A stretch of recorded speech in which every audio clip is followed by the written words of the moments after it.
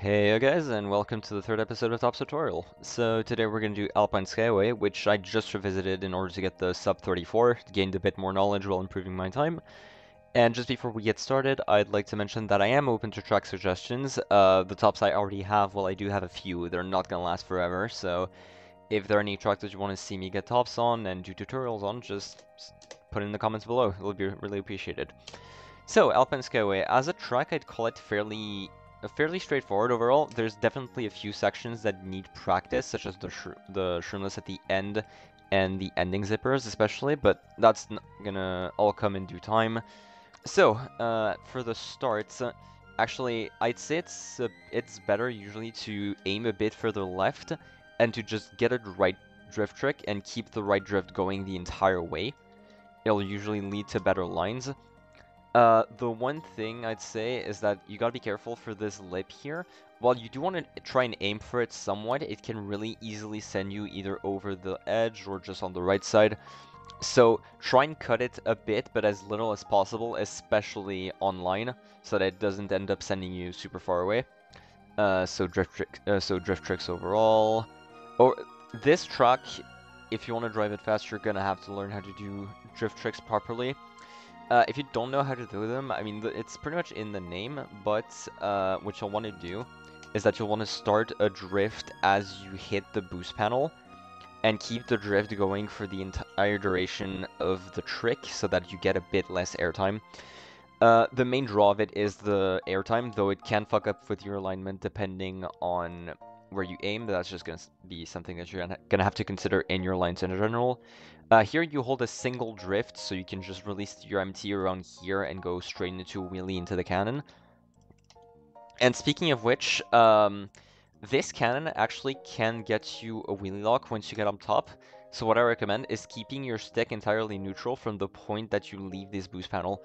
It tends to make it so you don't stick as much, but you can get a wheelie lock or something if you like nosedive, for example, from experience at least.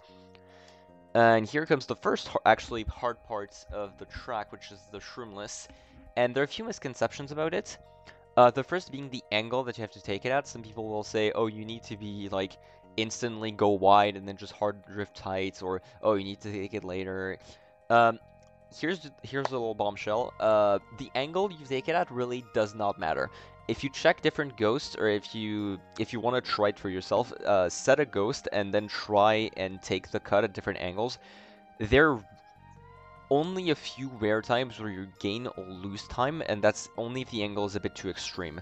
So that's why blocking it actually at the entrance of the cut is a bit difficult. You'd rather block it at the ending, where it's more likely for them to get hit on landing. Or either that or just save your backs for more difficult turns. Like this one at the start especially is actually a good one to block, because this turn right here, you'll want to take tights anyway in order to get set up for the cuts. So blocking around here, like putting a fib around here, can force them wide and make them take a really weird line going into cuts. So I'd say this is a good block spot rather than just trying to block around the cut in and of itself. But yeah, so usually you'll just want to get an empty here, empty wheelie, aim wherever your opponents aren't going or just where you feel most comfortable, and then just start a drift and just go.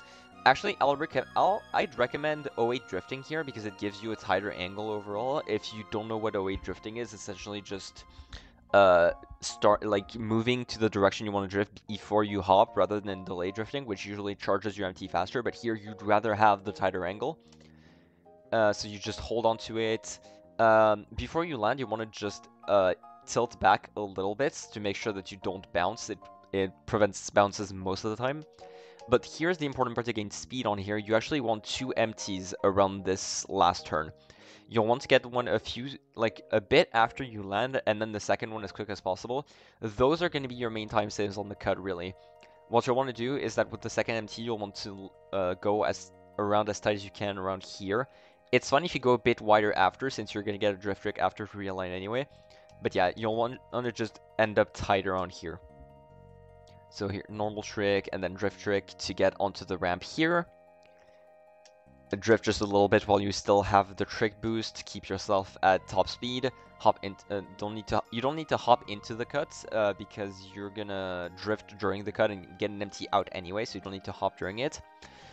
This ramp actually, this ramp in particular actually gave me a lot of